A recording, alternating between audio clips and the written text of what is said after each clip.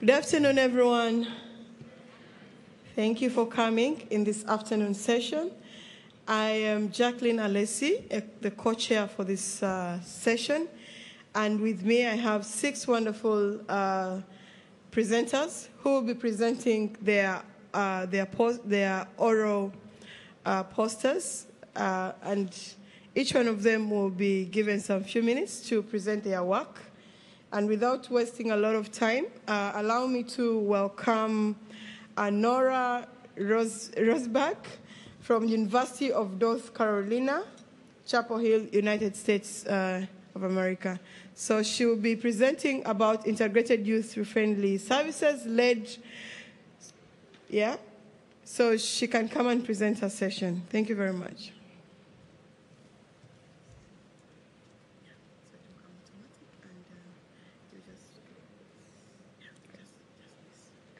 Thank you.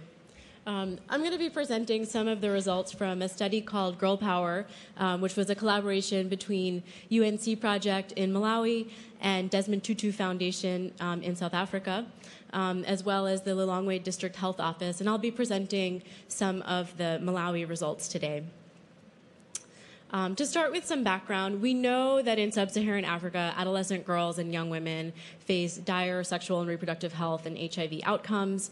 We know that in Malawi, 10% of young women are infected by the time they're 25 years old, and more than half of young women have a first birth in adolescence, so by the time that they are 19. And we also know that this population has the worst care-seeking outcomes, and they face a range of different barriers to access, from the provider level to issues of privacy to issues of access. There is some evidence that models of youth-friendly health services could have an impact, but there hadn't been a well-designed study that followed a longitudinal cohort to see whether changing the service delivery model to an integrated youth-friendly services one had greater health impacts compared to a standard of care.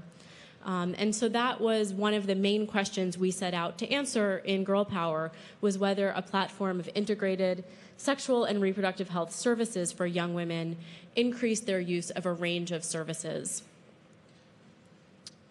So in Girl Power, what we did is we chose 4 clinics in Malawi, and each of these clinics offered a different model of care. In each of these clinics, we enrolled a cohort of 250 young women, and we followed them for 1 year. So in all of our clinics, there was the standard of care, which was vertical services. So you could get STI syndromic management, you could get HIV testing, you could get hormonal contraception, but all of these were in separate places. You had to wait in separate queues, and you had to wait with members of the general population. In clinics 2, 3, and 4, we implemented a model of youth-friendly health services. And what this looked like is we created certain spaces within the facilities that would be staffed with providers who were trained in non-judgmental and youth-friendly approaches. We hired peer educators who did recruitment in the community. And then once young women came to the clinic, they offered patient education, health promotion, and clinic navigation. And importantly, the spaces where these services were offered were in a separate area from where older adults waited. We also had several other services that were offered in clinics 3 and 4, but that's not the main focus of this analysis. So the results that I will show will be comparing Clinic 1 in light blue to Clinics 2, 3, and 4, which had youth-friendly health services in dark blue. So this is what we found. When we looked at HIV testing, condoms, and hormonal contraception, and when we looked at the proportion of women who got these services at least once, as well as the mean number of times these services were received over 1 year, we found that the model of youth-friendly health services performed better. And this was true in clinics 2, 3, and 4 compared to clinic 1. In terms of what some of our next steps are, we have learned that if you change the model of care, that you could get young women to come, and that some next steps are to think about, are there additional services that could be offered on this kind of platform, like PrEP?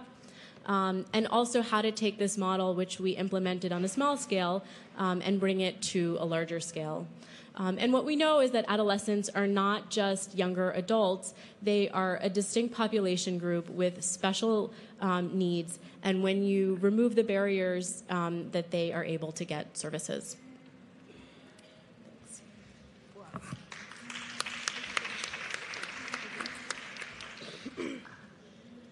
Actually, she did it in 5 minutes. That's really great. Thank you so much, Nora.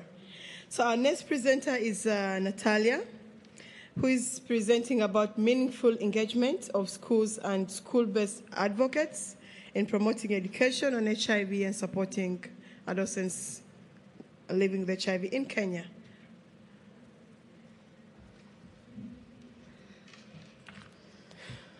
I'd like to thank the organizers for giving us an opportunity to present you some of the results of our implementation project that is funded by the Positive Action by VIV through the ECPAF, and is conducted in the area of Homa Bay, Kenya, one of the areas of Kenya most heavily affected by HIV epidemic.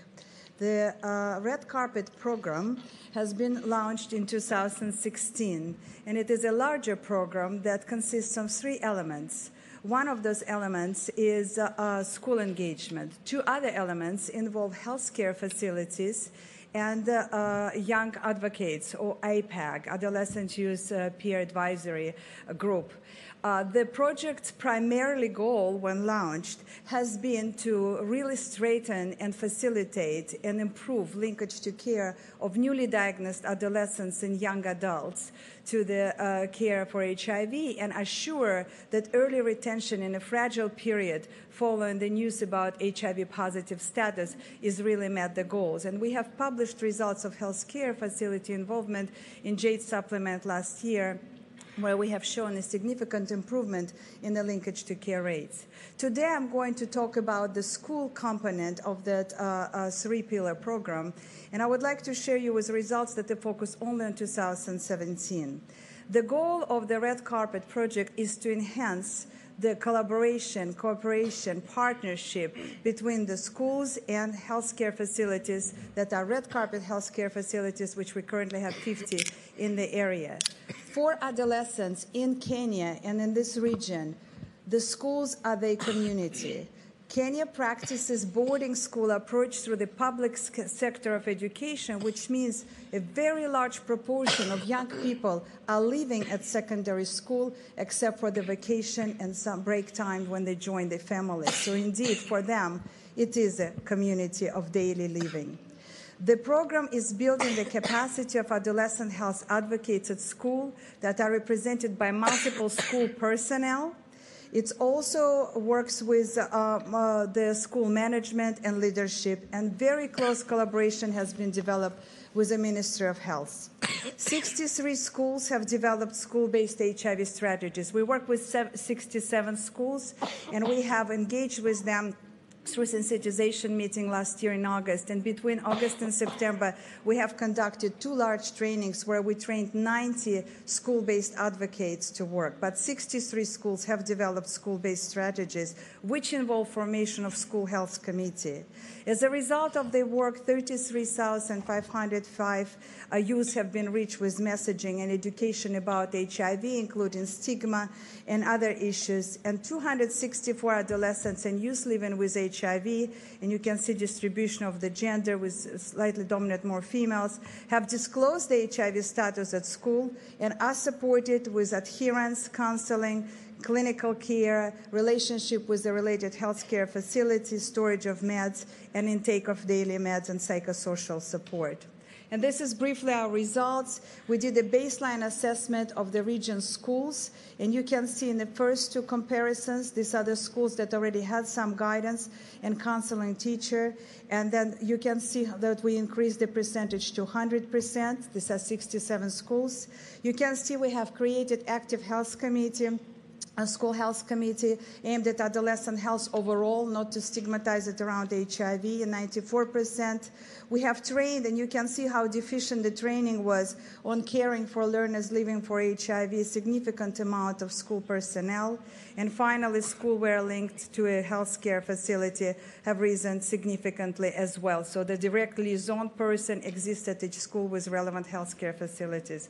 I don't have an acknowledgement slide, but I would like to really express the most deep gratitude to an incredible body of Ministry of Education of Health in the area, and all the teachers and counselors, school matrons, school nurses, boarding and charge personnel who have been working with us on this project. Thank you very much.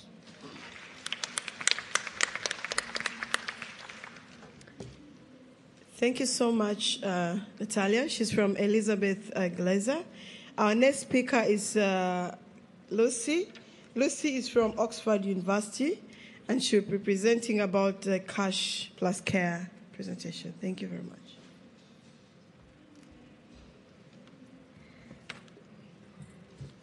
Well, this has already been a really exciting session, so I'm delighted to be next up.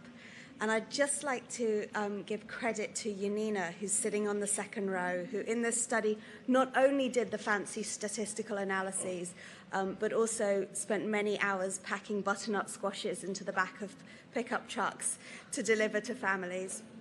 So we're going to be talking about, for 5 minutes now, about parenting and violence prevention for teenagers. And sometimes we think, how does this fit in with our big global responses to HIV prevention? But the DREAMS program has been really quite forward-thinking and thinking for teenagers about how important the combinations of cash and care, particularly violence prevention, might be for HIV prevention and risk reduction. And essentially, this project was developed with the WHO and UNICEF with the goal of improving parenting and reducing family violence for teenagers in low and middle-income countries. There's 30 years of evidence of these programs in high-income countries. All of the evidence-based programs have been developed by academics and sold to companies and are now all commercialized. So in some ways, we've been making generics.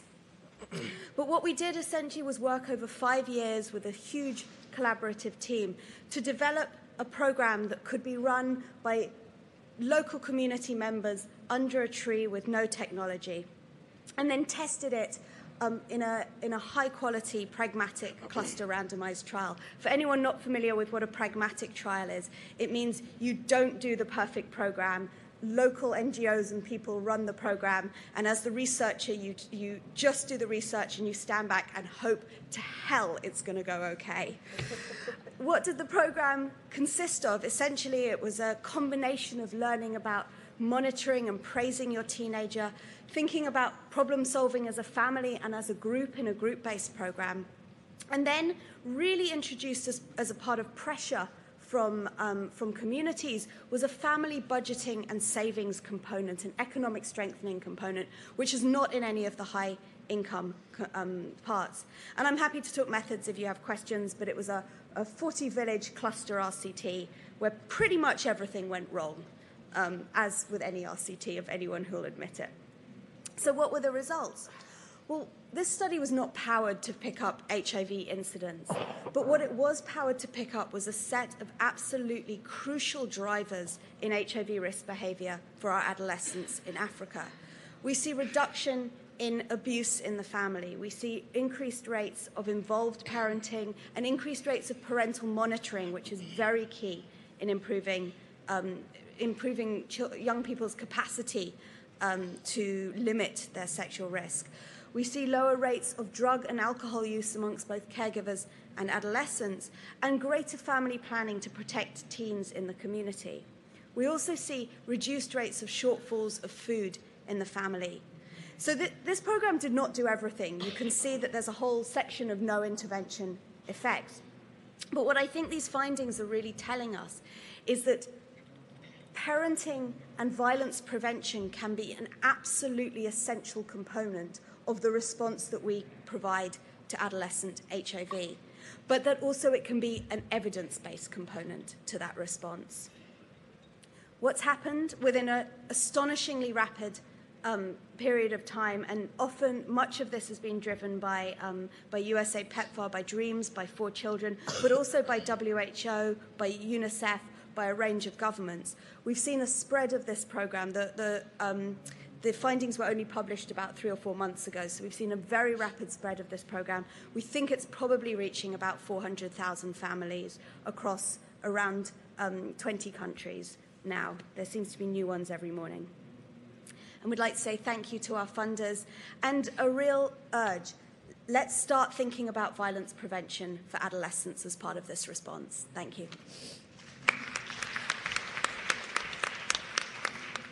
I must admit I have the best speakers for the day, so they're keeping time to give us all time to discuss. Our next speaker is Robin Miller. Robin Miller is from Michigan State University, and she'll be presenting about improving timely linkage to care among the newly infected. Yeah. Thank you very much. I want to start by acknowledging all of the members of the Adolescent Medicine Trials Network for HIV/AIDS Interventions who worked so hard and long on the project I'm going to talk about briefly today, and all of the youth that they served and who contributed to the data that I'm going to show you. Oops, it's not going down. There we go. Okay.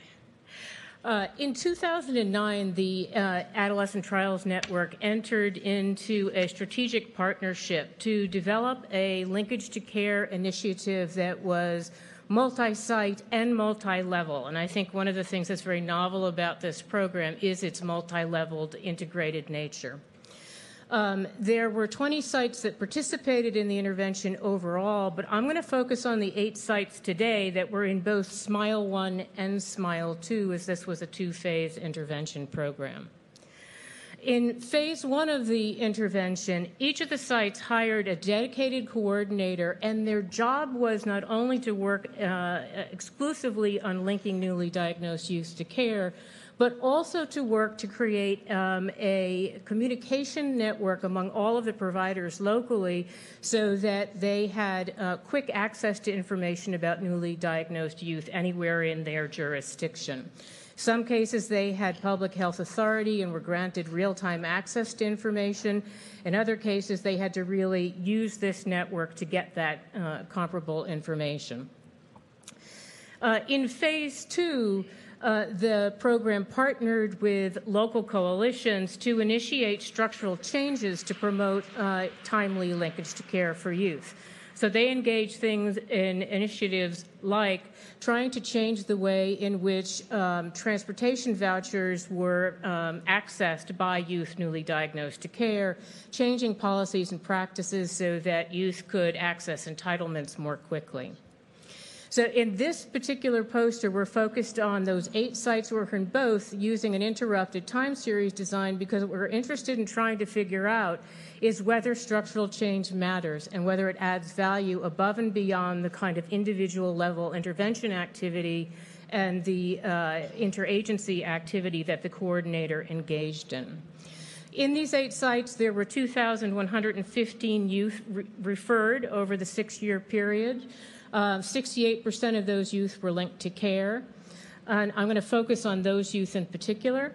80% of those youth were Black, 79% were male, and 62% were MSM, which also makes this an unusual initiative in that so many of the young people that were linked to care were in the highest risk groups within the United States, both in terms of their age and their sexual orientation and their race. So I want to just briefly highlight that this initiative it was highly significant in reducing the number of days that it took to link youth to care over the 6-year period.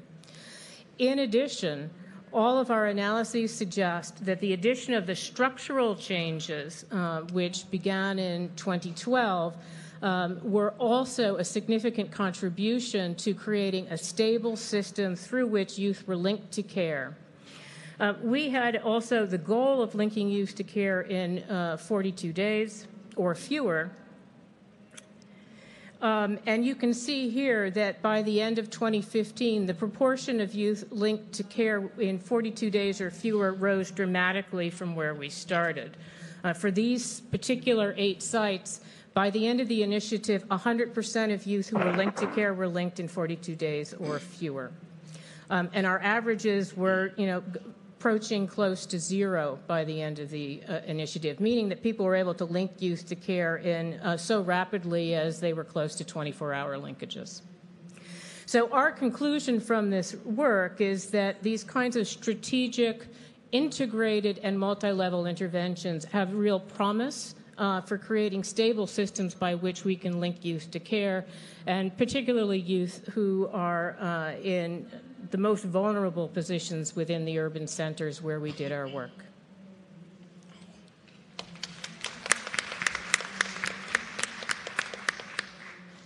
Thank you so much, Robin.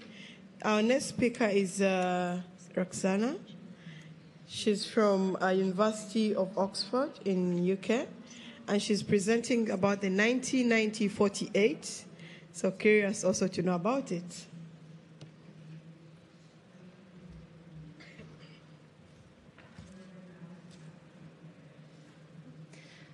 Thank you. Today I'll be presenting clinical findings from Nzansi-Wako, which is a longitudinal and mixed method study of 10 to 19-year-old adolescents living with HIV in the Eastern Cape of South Africa. Nzansi-Wako is actually the world's largest cohort of adolescents living with HIV, with 1,058 positive teens.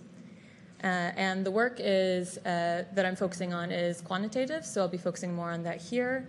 It has 2 major components. One are the interviews that we do with the adolescents at each time point in the study, and the second component are the clinical records that we extract from their patient files, and that's the basis on which I'll be presenting today. And so our participants at baseline were receiving healthcare from 52 different facilities, ranging from clinics to tertiary hospitals throughout the Buffalo City municipality and the Amatole Health District. And at each of those 52 facilities, we searched for the files of all 1,058 adolescents using paper-based and clinical electronic medical records. And so this very intensive data collection process allowed us to capture the silent transfers that are so often missed in South Africa, unless, of course, they moved far outside of our catchment area, such as to Cape Town, which, at this point, we haven't been going to those clinics just yet. But using those clinical records, what we wanted to do is to first characterize a treatment cascade for these adolescents to understand how they were progressing along the cascade and where there were the main gaps in care and care outcomes. So you can see here that around 90% of the total adolescents had patient files at the clinic. So this means that they had entered the clinic at some point and a file was opened. And among those with the patient files, 92% had available viral load data, meaning that they had ever done a viral load test and that was in their file. But when we look within the viral load data that was available, only 76% were less than 1,000 copies at their most recent visit. And further, only 58% were undetectable at that most recent visit. And this corresponds to about 48% of the total cohort of positive adolescents. Now, some of this might not be surprising to those of you who've seen the HSRC results from 2017 from South Africa, which estimates suppression to be between 48 and 52% for this age group. But what's unique about our data set is that its granularity provides more nuance. We found that only 63% of the viral loads, the most recent viral load, were done within the past 2 years. That means 40% of those adolescents, when they go to the clinic, the viral load data that's available there is from 3 or more years ago, which really has a lot of implications for the kind of care that they're going to be receiving. And when we looked at only those viral loads that were done in the past 2 years, the rate of viral suppression was only 30%, which indicates that there's really a lot of work to be done to get the adolescents to the level of health that we really all want them to be achieving. But we also wanted to analyze sort of the risk profiles to see which adolescents were most at risk of falling off at each of the steps of this cascade. I don't have time to go through all of the different factors, but I'll just highlight a few interesting trends that we found. The first is that we found that being an older adolescent, so 15 or older, was found to be a risk factor for many of these outcomes, going from having a viral load in your patient file all the way to having an undetectable viral load at your most recent visit. By contrast, those who are on ART for longer, so at least 2 years, were more likely to have positive outcomes, to have lower viral loads. One that was quite interesting was receiving decentralized care. Whereas receiving decentralized care was associated with having a more recent viral load, decentralized adolescents were less likely to have undetectable viral loads at their most recent visit. So this is something that's quite interesting and potentially we can discuss later. Using a marginal effects model, we also found that 3 of these main effects were further qualified by significant interactions with gender and mode of infection. So I'll try to walk through those quickly. So for the outcome of having a viral load, your most recent viral load measured in the past 2 years, there was a significant interaction of decentralization and gender. So as I showed in the previous slide, even though decentralized care was predictive of having a more recent viral load for both boys and girls, we found that the effect was greater for girls than it was for boys. And this could potentially be that girls coming to the clinic are also coming for STI treatment or testing or pregnancy. And so while they're there, they may also just get a viral load test. But it could also be related to stigma that boys are experiencing. It needs to be analyzed a bit further. And the other 2 effects that we found with interactions were both for having a viral load less than or equal to 1,000 copies. So I'll start on the left with age. As you can see here, and also matches the previous slide, regardless of mode of infection and gender, adolescents who are older were less likely to have a low viral load. And a particularly at-risk group that we found were those who were vertically infected, the boys who are vertically infected. So these are probably disengaging from care as they get older and practicing more masculine norms of behavior. And the second one is now looking at time on ART. You can see here that being on ART for longer you were more likely to have a low viral load, except for one group, and those were the boys who were horizontally infected. And so the longer they were in ART, the more likely they were to have higher viral load, which is probably because it also related to age and treatment fatigue. The one particularly at-risk group that we did find here, though, were the vertically infected boys who were recently initiating ART. These are likely the late progressors, so they may be engaging in care at a later stage of infection. And they may have also experienced confusion or a lot of internalized stigma about just learning their HIV diagnosis at a later age. So very much in conclusion, the rates are lower than we like. There's still a lot of work to be done. And let's also not forget the boys, especially the late progressing boys, and the adolescents as they get older. And I'm happy to take more questions. Thanks.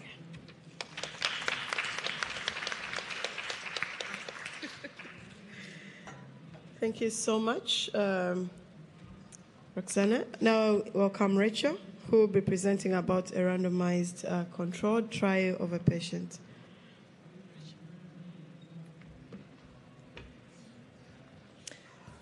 Hello, everyone. My name is Rachel Vreeman. I'm honored to be presenting this work that was done in the AMPATH collaboration. AMPATH is an academic partnership that's led by Indiana University, the Moi University School of Medicine, and Moi Teaching and Referral Hospital in Kenya. And I want to particularly acknowledge Dr. Nyandiko and other members of our AMPATH team who are here today. It's my honor to present on behalf of everyone. This work was funded by an R01 from the National Institutes of Mental Health in the United States. So we're presenting a randomized controlled trial of a patient-centered disclosure counseling intervention for Kenyan children living with HIV. Now, discussing the issue of disclosure, from the moment that a child is diagnosed with HIV, their parent or other caregiver is thinking about this critical time when they will inform their child of this diagnosis. They're wondering when they will do this, how they will do this, what the child's questions will be, what the impact will be, and so on. So this study was set out to try to see whether a patient-centered disclosure counseling intervention could be effective in supporting families through that process. We called it hadithi, which means story in Kiswahili, and we used that term not only because this was a narrative-based counseling intervention that very much incorporated the stories of children, of young adults, and of families living with HIV, but also because we very much wanted the disclosure process to be one where children and adolescents were learning that HIV was just one part of the story of who they were. This study enrolled child and caregiver dyads that were attending 8 of the clinics within the AMPATH HIV treatment program in Kenya. The children were between the ages of 10 and 14 years of age when they enrolled in the trial. Of note, 10 years is the age that's laid out in the protocols for the clinical system as the time at which disclosure should have taken place or should be happening by. The clinics were randomized by clinic to either intervention or control, and the children and caregivers were followed for 24 months with assessments every 6 months. The intervention itself included a narrative-based curriculum for both disclosure and adherence counseling. This included videotaped narratives or short films that we used to introduce counseling sessions and provide educational content. It included tablet-based animations or educational modules that were available for the counselors to use, as well as print resources, which included pamphlets and other narrative documents in print. Most significantly, a dedicated counselor was put in place at each of the intervention clinics to provide family and or one-on-one counseling. The counselors also facilitated peer support groups at the intervention clinics. All of the intervention components were available to any of the clients, any of the patients that were served by that clinic, not just those who were enrolled in the trial. At the standard of care clinics, they had a protocol for disclosure and for counseling and for adherence counseling in place. The staff had been trained on those processes, but they had no particular dedicated time for providing that counseling. The primary outcome in this trial that I'm going to talk about today is disclosure status, which was looked at as a time to event outcome. And we also measured a number of secondary outcomes, including variables related to the clinical status, to the mental health, the adherence, and HIV stigma experienced and perceived by these dyads. A synopsis of our results. So we enrolled 285 children and their caregivers. Their mean age was 12.3 years, and about half were female. They'd been on treatment for an average of 4 years, with 95% of them still on first-line ART. At baseline, about 1/3 of the children reported knowing their HIV status, which was the same for both the control and intervention groups. Interestingly, there were disagreements in the caregiver reports and the child reports of the child's disclosure status. At baseline, almost 20% of the dyads gave different answers in the pair, and in 90% of these cases of disagreement, the vast majority of the cases, the caregiver was reporting that the child's HIV status had been disclosed to the child, but the child reported that they did not know their HIV status. For the results I'm going to present, we used the child's report of disclosure status, which was the more conservative measure, since most of them were reporting that they did not know their status in the beginning. Disclosures in both the control and intervention arms increased over the 2 years of follow-up in the study, but the intervention arm had significantly more disclosures at each time point, with the most disclosures occurring at 6 months of follow-up. Using the child-reported disclosure, the prevalence of disclosure increased significantly, as I said, over the 6 months, from 29% to 58% in the control arm and 33 to 74% in the intervention arm, which was a significant difference at 24 months with a confidence interval there. We had both more disclosures and earlier disclosures for the intervention group, with the largest increase and difference at 6 months. The trends looking at our mental health outcomes in particular suggested that mental and behavioral distress increased at month 6 for the intervention group as the disclosures increased significantly, but then decreased compared to the controls thereafter, and were not in fact significant at 24 months of follow-up. This was a significant trend on the PHQ-9 for depression measures, and then a similar trend, though non-significant, was seen on the Strengths and Difficulties questionnaire, with a similar variation in time that we did not present within this poster for other mental health measures. Thank you. Actually,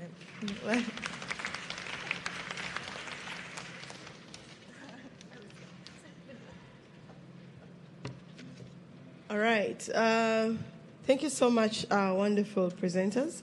I'm going to call my co-chair to take on the next session of questions. So for those of you who just came in, we've had 6 wonderful presenters for this session, which was about hashtag next generation programming for adolescents. So anyone who would want to ask a question, we are going to ask questions first, then we have the speakers answer. But I kindly request you say the person you're addressing the question to. Okay? So, Akedi, this is your session. Hello. So we have the mics, the 3 mics here and there, and in every aisle. We could start from either mic. You can just walk up to the mic if you have a question. Of course, some questions are generic, and I would also ask the panelists if at all you feel you have an answer to that question, feel free to attempt to read. We can start with you. Hi, my question is for Dr. Kluver. I was wondering if any of your researcher findings could speak specifically to the the impact of cash versus care, or combination of both. It's a great question. The question is, in a sense, which is more important, the economic strengthening component or the kind of parenting component, particularly in those risk reduction outcomes. And we have just started looking at that. And we just haven't got there yet. Give me your card, I'll send you the results when we get them. But it's looking like there doesn't seem to be an interaction effect between the two, but we might just be underpowered for that. It is a cluster trial, and so it's quite hard to pick up power and things like that. But it really does look from that and from other research that there's something about teenagers where we need both. And that you need to have a basic level of economic security within your home. You need to know that there'll be enough food to eat in your home. And you also need a sense of support from, and monitoring in particular, from your parents. And it seems that for many adolescents, only with both of them do we see significant reductions in HIV risk behavior. Okay. You can go ahead and ask. Hello, thanks for your great presentations. This is for the last presenter, forgive me. I did not catch your name, but I am curious in noting that with disclosure there was an increase in stress, which would make sense. And interestingly, I'm sure that happened close to the time of disclosure. Can you talk about what it was that the support counselor was able to do over time, or feedback from children or caregivers about what actually helped them decrease their stress? Was it simply time?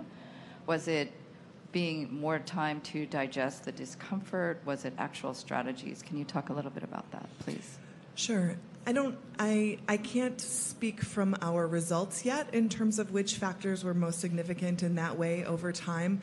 I will say, from having read through lots and lots of counseling notes that were kept during this period, as well as some of our other measures going through, that I think some of it may just be a factor of time. There's a lot of discussion of having time to come to acceptance, but I think it's also critical that there's support for the family during that time, that it's not just a time in which no more information is given, no more processing is given, no stress is going on. We did have a number of counseling sessions and materials provided that were related to coping with stress, and it's possible that was part of it, though again I can't speak from the results we have quite yet.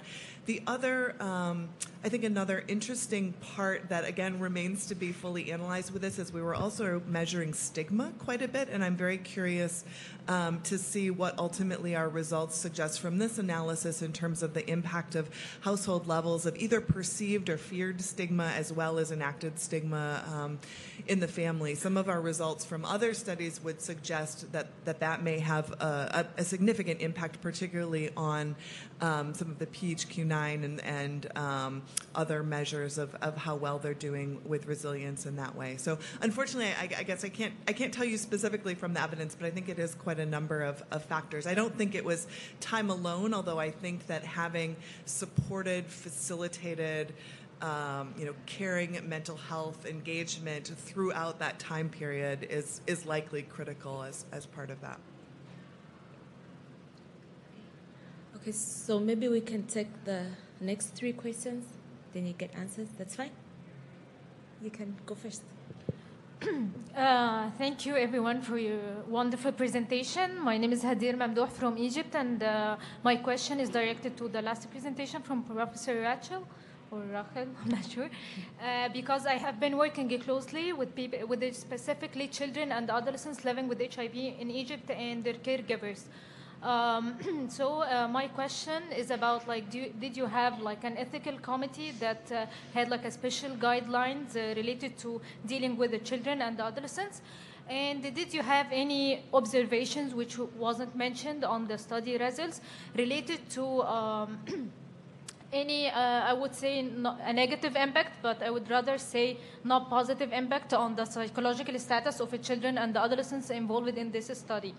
I have a lot of questions specifically in this topic, but like again, like it's about like the ethical committee and like the result and how they did give consultation on the study and observation related to the psychological status of the children involved. Sure. So this study was approved by the local ethics committee at Moy University, as are all of the research studies in this context. We do have a fairly stringent set of procedures in place in terms of how consenting and assenting works in this setting, and a localized protocol for how the age of that works, as well as the ways in which our materials are really designed to avoid any inadvertent disclosures to children as part of this. I think in terms of, though, the general intervention and thinking about the ethical issues related to that and likely the need to try to avoid or minimize negative implications of that, I think one of the key factors is that it is the standard of care and the protocol, both in this clinical care setting and actually nationally in Kenya, to have HIV disclosure beginning around this age, if not having been completed by this age. So in fact, we were not, we were not pushing forward anything that was different in that sense, as is that by the protocol, these children would have all been disclosed to already.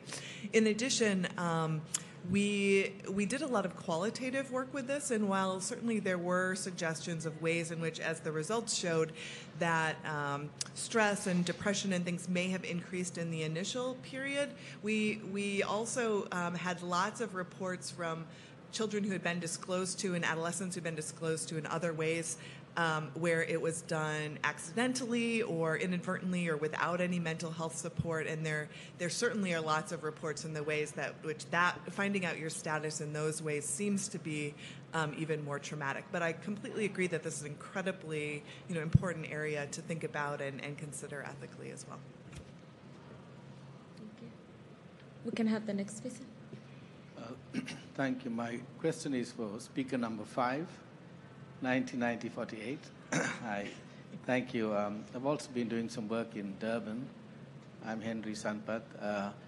Just some clarification on your methodology in your retrospective patient record review. Did you look for information mainly in the clinical chart? Did you triangulate that with TIER and the NHLS database also? That's the first question. Secondly, regarding loss to follow-up among patients generally, some of them are in and out of care. Did you find in that cohort that they reappeared at some time? And the third point has to do with, in this group, did you look at the viral load completion rate of what was due during that period, and then work out whether the viral load suppression that you're getting is an accurate reflection of viral loads actually done? These are the points of clarification. Thanks.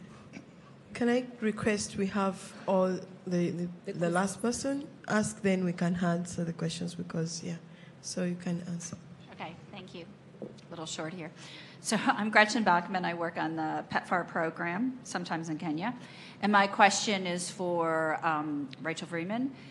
Can you say a little bit about who you trained to do the disclosure, what kind of educational background, how long the training took, and how you kind of monitored to make sure that you thought it went as you intended? Thanks.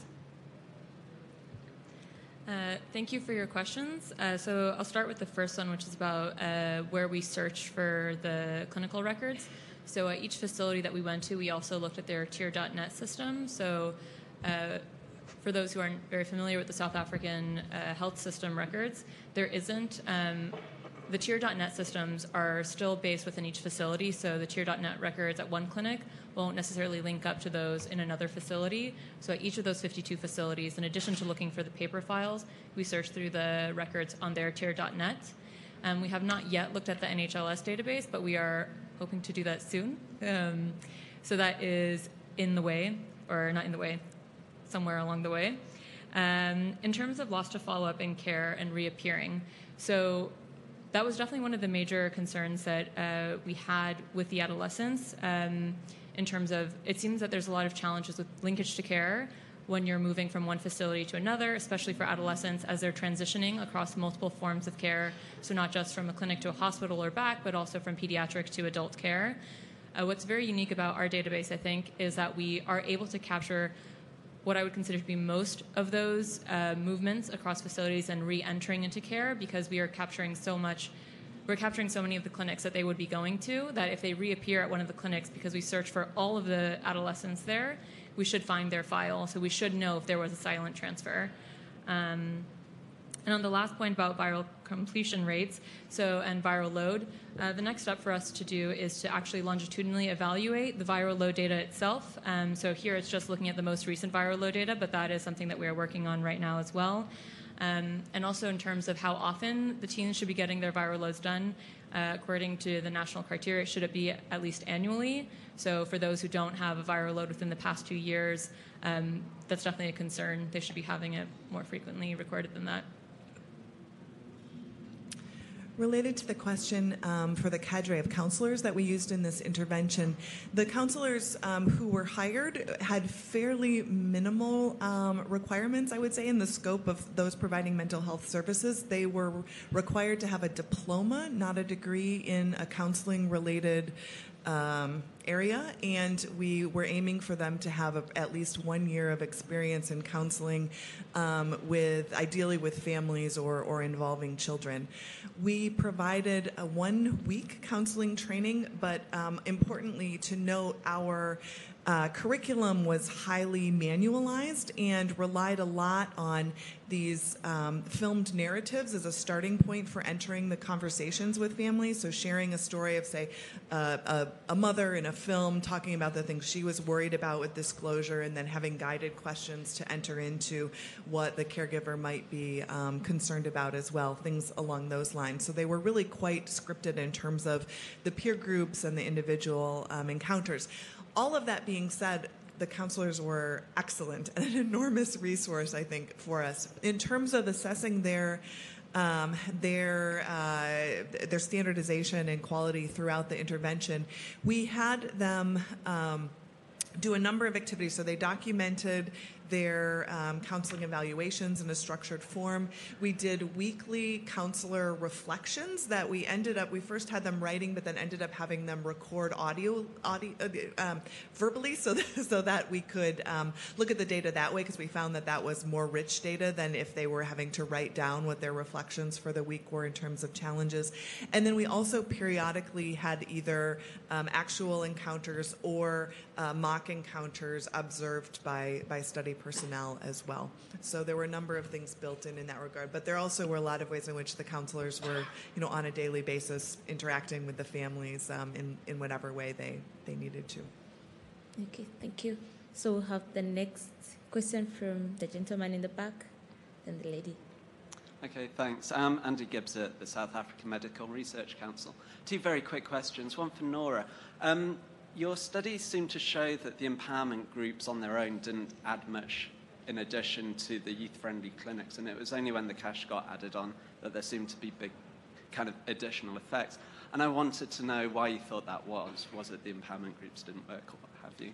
And then quick question for Lucy as well. The violence you're talking about is from parents to children, and I wondered whether you looked at violence in intimate relationships, because obviously there might be some impact there or not. Can I suggest or ask the questions? You can go ahead. Hi, good afternoon. My first question is for Nora, and it was more about what the best combination of activities at the health center or things that you were changing at the health center was. I know you have the graphs there, but it went by too quickly for me to catch that. And then also if you had any qualitative information from the girl participants themselves on why those things were working better. So why one combination of services or approaches was working better than another.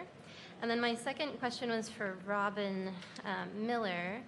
And you'd mentioned that later on in the program, there was a shorter time between reaching care and treatment. And so I was wondering what caused the reduction in time. Was it just that things were rolling along more smoothly, or were there some other factors that led to them accessing the care more quickly? Thank you. And you can go ahead and ask. My question is for Rachel Freeman. Again, I need more clarification over the control, whether the control was intention to treat, and whether there's any kind of mix between the intervention and the control group that happened in the middle, and how you solved this problem if you faced it. Thank you. Okay. Great. So I think the first, there was a question about the role that empowerment played. We didn't really see, so in the study, we didn't only look at clinical outcomes, we also looked at a range of behavioral outcomes. And so whether girls were engaging in age-disparate sex and transactional sex, how many sexual partners they had. And we had hypothesized that the empowerment sessions would have a greater impact on those outcomes. And so we're still in the process of analyzing that data. We hypothesized less. We weren't sure if the empowerment would have a big impact on service uptake. We saw that the clinic that had empowerment had slightly better, slightly more frequent uptake of HIV testing compared to the clinic that only had youth-friendly health services.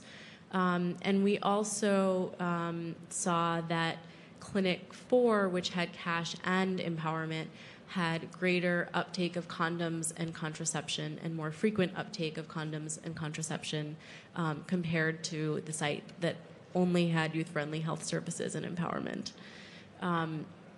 When we spoke to, we also conducted a qualitative sub-study, so have a lot of rich data from the young women themselves about what they appreciated. And we heard time and again some of the themes that I've talked about. So young women really felt like going to the main clinic was hard because they didn't want to be seen by older adults from their communities and they wanted privacy. We heard that having a space that was available during non-school hours was really important. So we offered services during some Saturdays and many afternoons.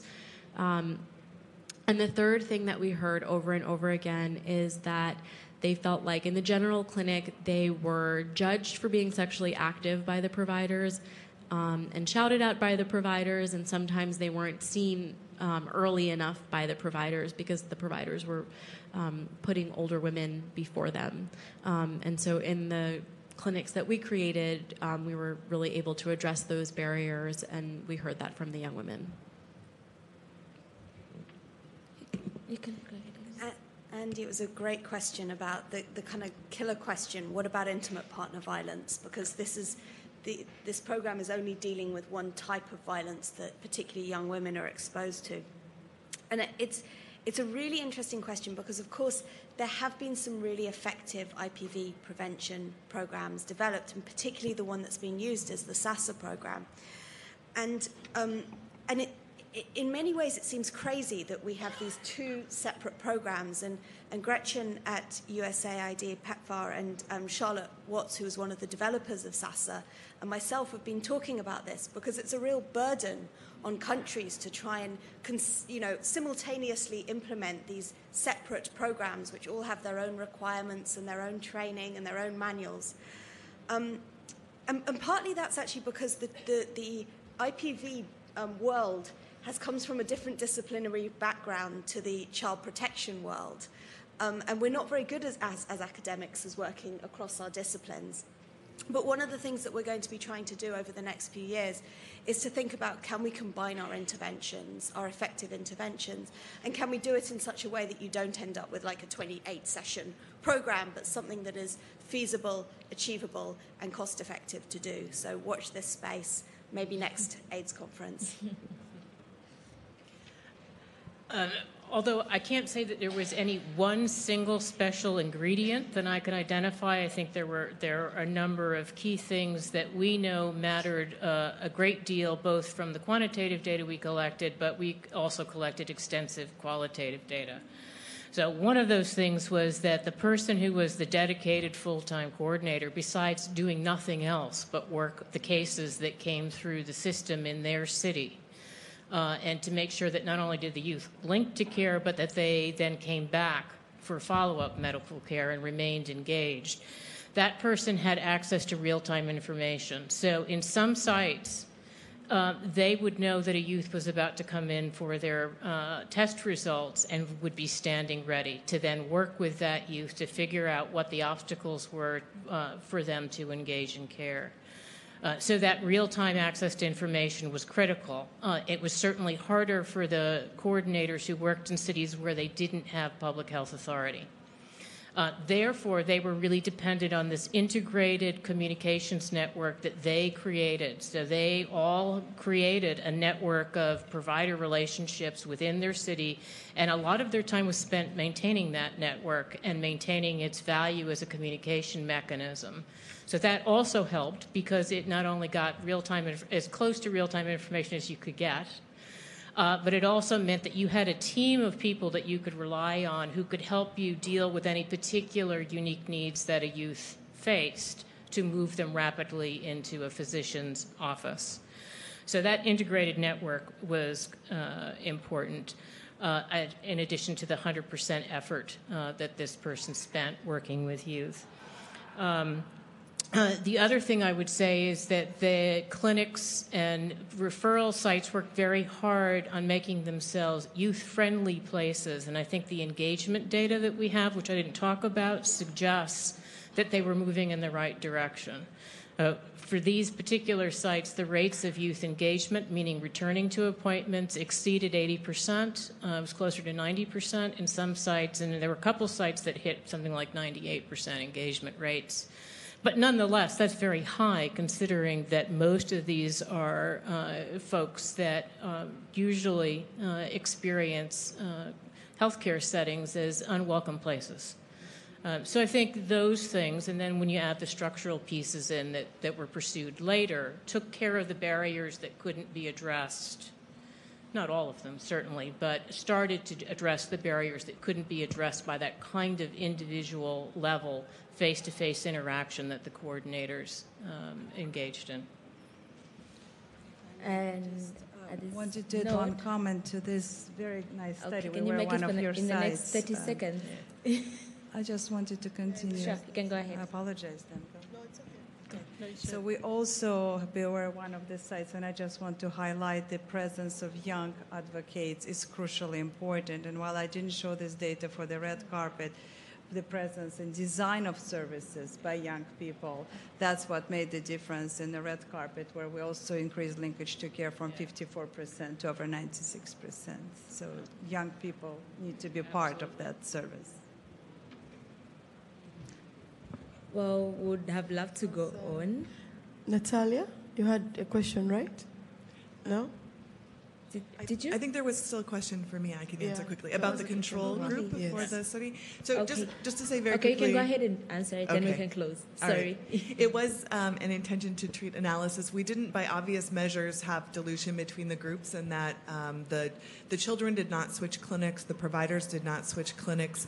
However, we did allow for any of the control clinics to do whatever they might want to support disclosure. So, they were welcome to be doing counseling, to hold peer support groups, but there was not program support for that or dedicated program time at that.